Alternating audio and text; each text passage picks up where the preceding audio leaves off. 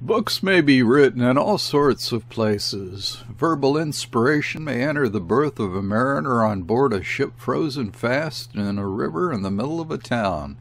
And since saints are supposed to look benignantly on humble believers, I indulge in the pleasant fancy that the shade of old Flaubert, who imagined himself to be, among other things, a descendant of Vikings, might have hovered with amused interest over the docks of a 2,000-ton steamer called the Adowa, on board of which, gripped by the inclement winter, alongside a quay in Rouen, the 10th chapter of Almayer's Folly was begun.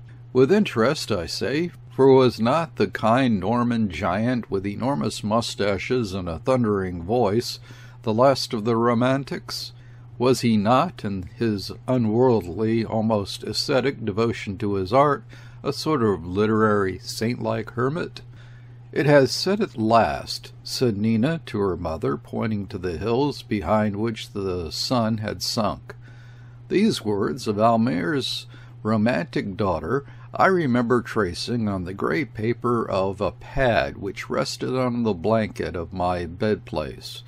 They referred to a sunset in Malayan Isles, and shaped themselves in my mind in a hallucinated vision of forests and rivers and seas, far removed from a commercial and yet romantic town of the northern hemisphere. But at that moment the mood of visions and words was cut short by the third officer, a cheerful and casual youth, coming in with a bang of the door and the exclamation, "You've made it a jolly warm in here."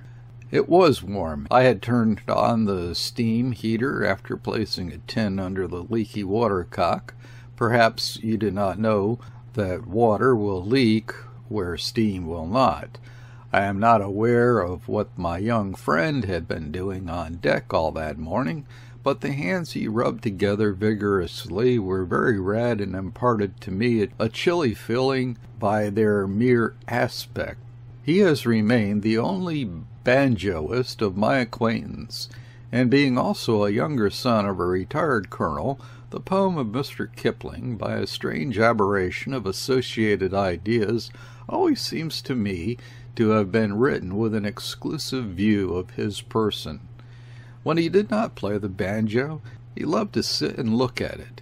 He proceeded to this sentimental inspection, and after meditating a while over the strings under my silent scrutiny, inquired airily, "What are you always scribbling there, if it's fair to ask?"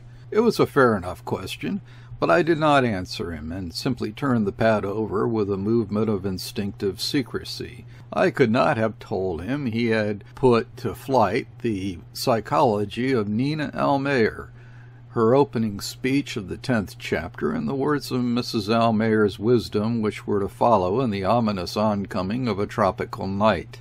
I could not have told him that Nina had said, "It has set at last." He would have been extremely surprised, and perhaps dropped his precious banjo. Neither could I have told him that the sun of my sea-going was setting too, even as I wrote the words expressing the impatience of passionate youth bent on its desire. I did not know this myself, and it is safe to say he would not have cared, though he was an excellent young man and treated me with more deference than, in our relative positions, I was strictly entitled to. He lowered a tender gaze on his banjo, and I went on looking through the porthole. The round opening framed in its brass rim a fragment of the quays, with a row of casks ranged on the frozen ground and the tail end of a great cart. A red-nosed carter on a blouse and a woolen nightcap leaned against the wheel. An idle, strolling custom house guard, belted over his blue capote, had the air of being depressed by exposure to the weather and the monotony of official existence. The background of grimy houses found a place in the picture framed by my porthole. Across a wide stretch of paved quay, brown with frozen mud, The coloring was somber, and the most conspicuous feature was a little cafe with curtained windows and a shabby front of white woodwork corresponding with the squalor of these poorer quarters bordering the river. We had been shifted down there from another berth in the neighborhood of the Opera House, where the same porthole gave me a view of another sort of cafe, the best in the town. I believe in the very one where the worthy Bovary and his wife, the romantic daughter of old Père Renaud, had some refreshment after the memorable performance of an opera which was the tragic story of Lucia di Lammermoor in a setting of light music. I could recall no more the hallucination of the Eastern Archipelago, which I certainly hope to see again. The story of Almayer's Folly got put away under the pillow for that day. I do not know that I had my occupation to keep me away from it. The truth of the matter is that on board that ship we were leading just then a contemplative life. I will not say anything of my privileged position. I was there just to oblige, as an actor standing may take a small part in the performance of a friend. As far as my feelings were concerned, I did not wish to be in that steamer at that time and in those circumstances, and perhaps I was not even wanted there in the usual sense in which a ship wants an officer. It was the first and last instance in my sea life when I served ship owners who have remained completely shadowy to my apprehension. I do not mean this for the well-known firm of London shipbrokers which had chartered the ship to the, I will not say short-lived, but ephemeral Franco-Canadian Transport Company. A death leaves something behind, but there was never anything tangible left from the FCTC. It flourished no longer than roses live, and unlike the roses, it blossomed in the dead of winter, emitted a sort of faint perfume of adventure, and died before spring set in. But indubitably it was a company. It had even a house flag, all white with the letters FCTC, artfully tangled up in a complicated monogram. We flew it at our mainmast head, and now I have come to the conclusion that it was the only flag of its kind in existence.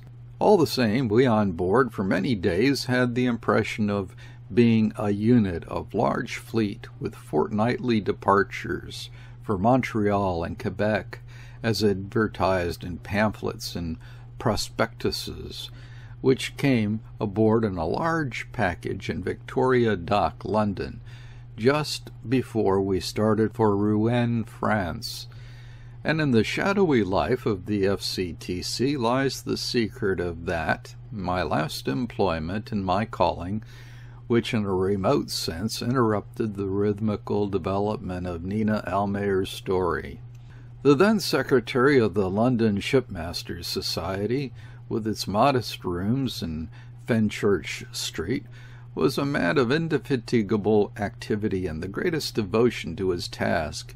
He is responsible for what was my last association with a ship. I call it that because it can hardly be called a sea-going experience.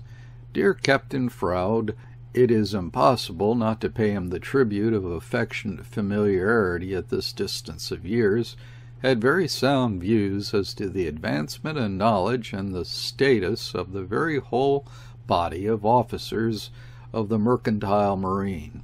He organized for us courses of professional lectures, St. John ambulance classes, corresponded industriously with public bodies and Member of Parliament on subjects touching the interests of the service, and as to the oncoming of some inquiry or commission relating to the matters of the sea and to the work of seamen. It was a perfect godsend to his need of exerting himself on our corporate behalf. Together with his high sense of his official duties, he had in him a vein of personal kindness, a strong disposition to do what good he could to the individual members of that craft of which, in his time, he had been a very excellent master. And what greater kindness can one do to a seaman than to put him in the way of employment? Captain Froude did not see why the Shipmasters' Society, besides its general guardianship of our interests, should not be unofficially an employment agency of the very highest class. I am trying to persuade all our great ship-owning firms to come to us for their men. There is nothing of a trade union spirit about our society, and I really don't see why they should not, he said once to me. I am always willing to tell the captains, too, that, all things being equal, they ought to give preference to the members of the society. In my position, I generally find for them what they want among our members or our associate members. In my wanderings about London from west to east and back again, I was very idle then, the two little rooms in Fenchurch Street were a sort of resting place where my spirit, hankering after the sea, could feel itself nearer to the ships, the men, and the life of its choice, nearer there than on any other spot of the solid earth. This resting place used to be, at about 5 o'clock in the afternoon, full of men and tobacco smoke, but Captain Froude had the smaller room to himself, and there he granted private interviews, whose principal motive was to render service. Thus, one murky November afternoon, he beckoned me in with a crooked finger, and that peculiar glance above his spectacles, which is perhaps my strongest physical recollection of the man. "I have had in here a shipmaster this morning," he said, getting back to his desk and motioning me to a chair, "who is in want of an officer. It's for a steamship.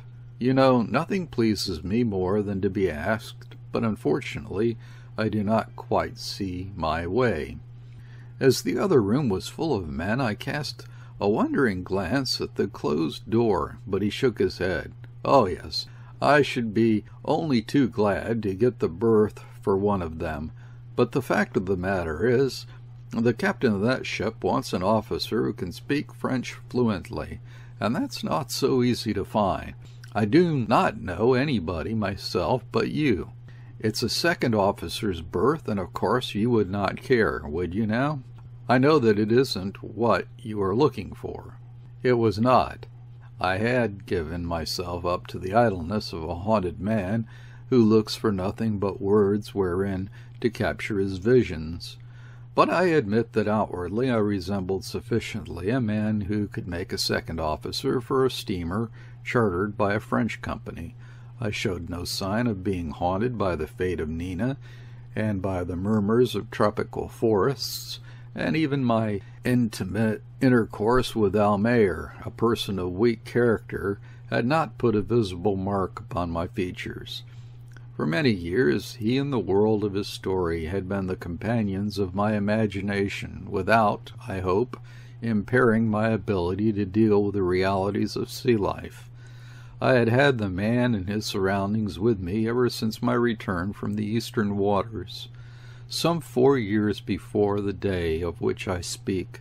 It was in the front sitting-room of furnished apartments in a Pimlico square that they first began to live again with a vividness and poignancy quite foreign to our former real intercourse. I had been treating myself to a long stay on shore, and in the necessity of occupying my mornings, Almayer, that old acquaintance, came nobly to the rescue. Before long, as was only proper, his wife and daughter joined him round my table, and then the rest of that Panté band came full of words and gestures. Unknown to my respectable landlady, it was my practice directly after my breakfast to hold animated receptions of Malays, Arabs, and half-castes. They did not clamor aloud for my attention. They came with a silent and irresistible appeal, and the appeal, I affirm here, was not to my self-love or my vanity. It seems now to have had a moral character, for why should the memory of these beings, seen in their obscure sun-bathed existence, demand to express itself in the shape of a novel, except on the ground of that mysterious fellowship which unites in a community of hopes and fears all the dwellers on this earth? I did not receive my visitors with a boisterous rapture as the bearer of any gifts of profit or fame. There was no vision of a printed book before me as I sat writing at that table, situated in a decayed part of Belgravia. After all these years, each leaving its evidence of slowly blackened pages, I can honestly say that it is a sentiment akin to pity which prompted me to render in words assembled with conscientious care the memory of things far distant and of men who had lived. But coming back to Captain Froude and his fixed idea of never disappointing ship owners or ship captains, it was not likely that I should fail him in his ambition to satisfy at a few hours' notice the unusual demand for a French-speaking officer. He explained to me that the ship was chartered by a French company intended to establish a regular monthly line of sailings from Rouen for the transport of French emigrants to Canada. But frankly, this sort of thing did not interest me very much. I said gravely that if it were really a matter of keeping up the reputation of the Shipmasters' Society, I would consider it. But the consideration was just for form's sake. The next day I interviewed the captain, and I believe we were impressed favorably with each other. He explained that his chief mate was an excellent man in every respect, and that he could not think of dismissing him so as to give me the higher position, but that if I consented to come as second officer, I would be given certain special advantages, and so on. I told him that if I came at all, the rank really didn't matter. I'm sure, he insisted, you'll get on first rate with Mr. Paramore. I promised faithfully to stay for 2 trips at least, and it was in those circumstances that what was to be my last connection with the ship began. And after all, there was not even one single trip. It may be that it was simply the fulfillment of a fate, of that written word on my forehead, which apparently forbade me, through all my sea wanderings, ever to achieve the crossing of the Western Ocean, using the words in that special sense in which sailors speak of Western Ocean trade, of Western Ocean packets, of Western Ocean hard cases. The new life attended closely upon the old, and the 9 chapters of Almayer's Folly went with me to the Victoria Dock, whence in a few days we started for Rouen. I won't go so far as saying that the engaging of a man fated never to cross the Western Ocean was the absolute cause of the Franco-Canadian Transport Company's failure to achieve even a single passage. It might have been that, of course, but the obvious gross obstacle was clearly the want of money. 460 bunks for emigrants were put together in the 'tween decks by industrious carpenters while we lay in the Victoria Dock, but never an immigrant turned up in Rouen, of which, being a humane person, I confess I was glad. Some gentlemen from Paris, I think there were 3 of them, and one said to be the chairman, turned up, indeed, and went from end to end of the ship, knocking their silk hats cruelly against the deck beams. I attended them personally, and I can vouch for it that the interest they took in things was intelligent enough, though obviously they had never seen anything of the sort before. Their faces as they went ashore wore a cheerfully inconclusive expression, notwithstanding that this inspecting ceremony was supposed to be a preliminary to immediate sailing. It was then, as they filed down our gangway, that I received the inward monition that no sailing within the meaning of our charter party would ever take place. It must be said that in less than 3 weeks a move took place. When we first arrived, we had been taken up with much ceremony, well toward the center of the town, and all the street corners being placarded with tricolor posters announcing the birth of our company. The petit bourgeois, with his wife and family, made a Sunday holiday from the inspection of the ship. I was always in evidence in my best uniform to give information as though I had been a Cook's tourist's interpreter, while our quartermasters reaped a harvest of small change from personal conducted parties. But when the move was made, that move which carried us some mile and a half down the stream to be tied up to an altogether muddier and shabbier quay, then indeed the desolation of solitude became our lot. It was a complete and soundless stagnation, for as we had the ship ready for sea to the smallest detail, as the frost was hard and the days short, we were absolutely idle to the point of blushing with shame when the thought struck us that all the time our salaries went on. Young Cole was aggrieved because, as he said, we could not enjoy any sort of fun in the evening after loafing like this all day. Even the banjo lost its charm, since there was nothing to prevent his strumming on it all the time between the meals. The good Paramore, he was really a most excellent fellow, became unhappy as far as was possible to his cheery nature, till one dreary day I suggested, out of sheer mischief, that he should employ the dormant energies of the crew in hauling both cables up on deck and turning them end for end. For a moment Mr. Paramore was radiant. Excellent idea. But directly his face fell. "Why, yes, but we can't make that job last more than 3 days," he muttered discontentedly. I don't know how long he expected us to be stuck on the riverside outskirts of Rouen, but I know that the cables got hauled up and turned end for end according to my satanic suggestion, put down again, and their very existence utterly forgotten. I believe before a French river pilot came on board to take our ship down, empty as she came in, into the Havre roads. You may think that this state of forced idleness favored some advance in the fortunes of Almayer and his daughter, yet it was not so. As if it were some sort of evil spell, my banjoist cabin mate's interruption, as related above, had arrested them, in short, at the point of that fateful sunset for many weeks together.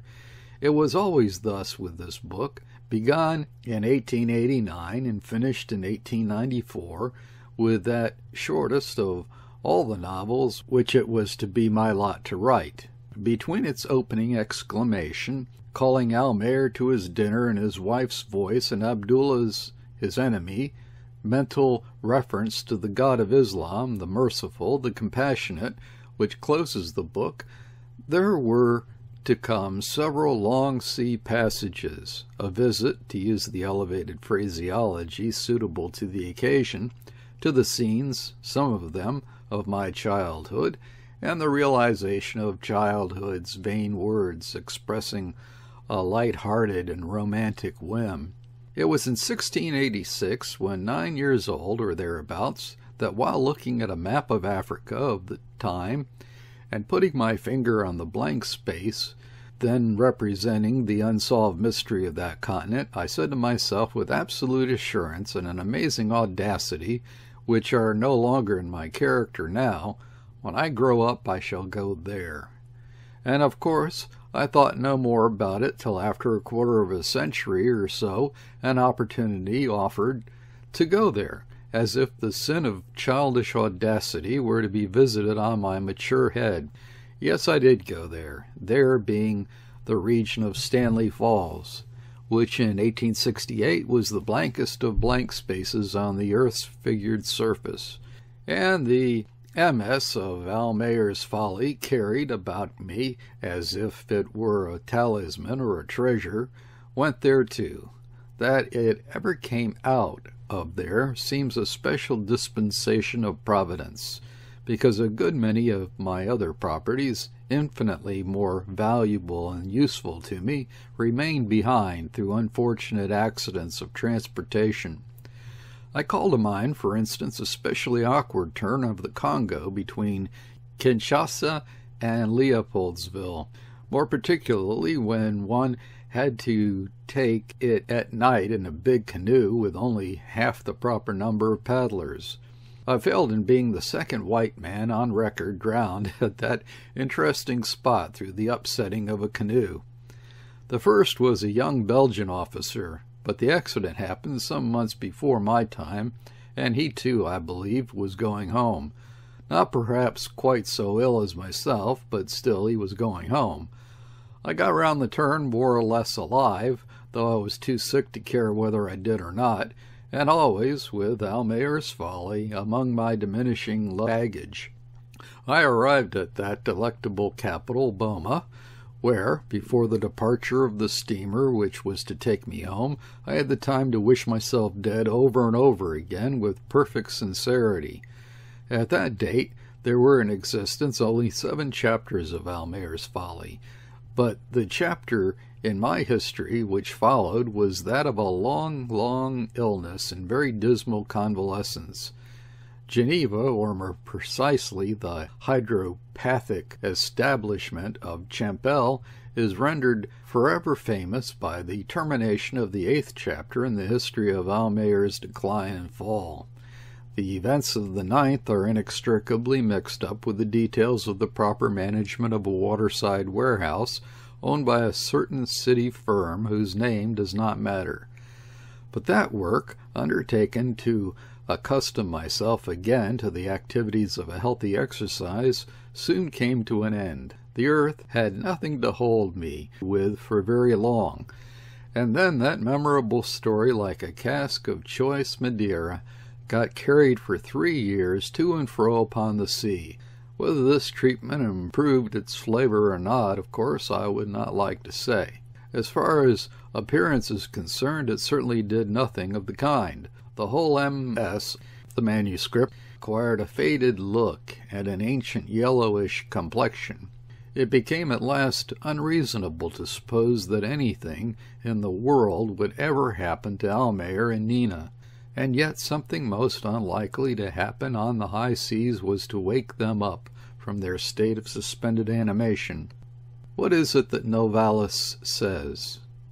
It is certain my conviction gains infinitely the moment another soul will believe in it.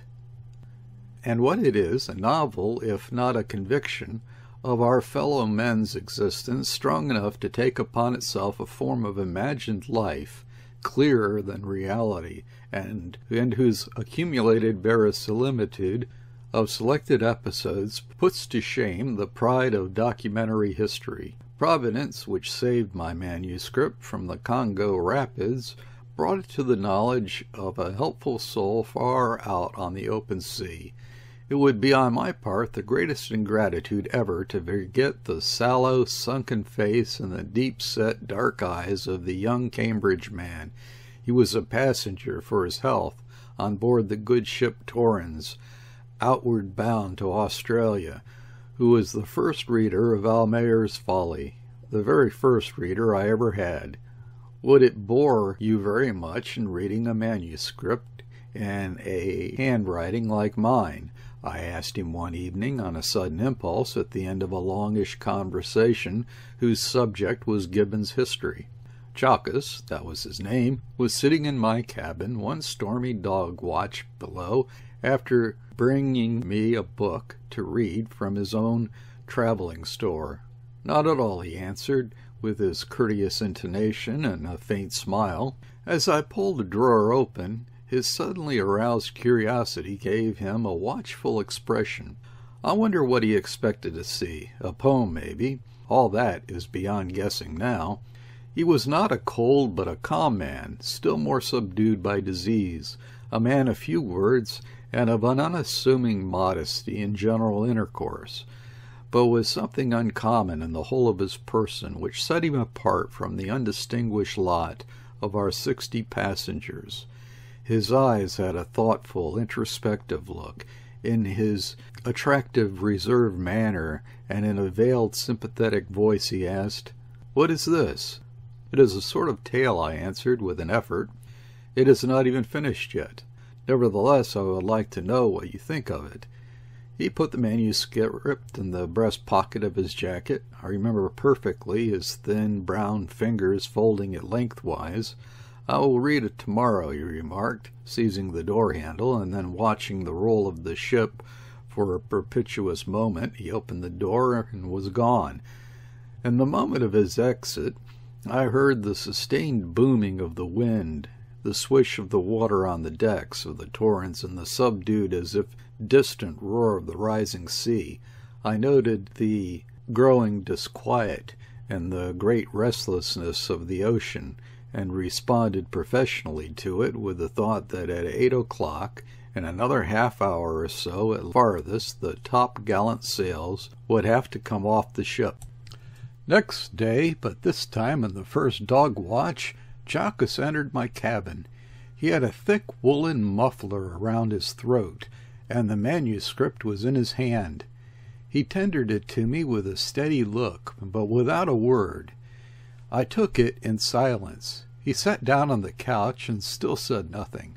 I opened and shut a drawer under my desk, on which a filled-up log slate lay wide open in its wooden frame, waiting to be copied neatly into the sort of book I was accustomed to write with care, the ship's log-book. I turned my back squarely on the desk, and even then Jacques never offered a word. "Well, what do you say?" I asked at last. "Is it worth finishing?" This question expressed exactly the whole of my thoughts. "Distinctly," he answered in his sedate, veiled voice, and then coughed a little. "Were you interested?" I inquired further, almost in a whisper. "Very much."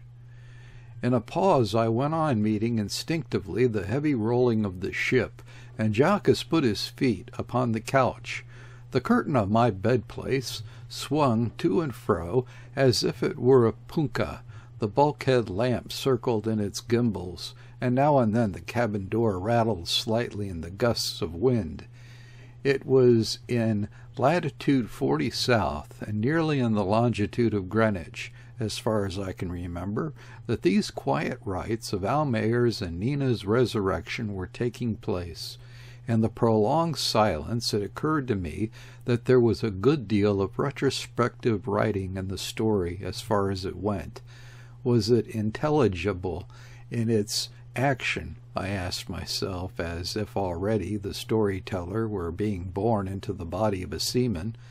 But I heard on deck the whistle of the officer of the watch, and remained on the alert to catch the order that was to follow this call to attention.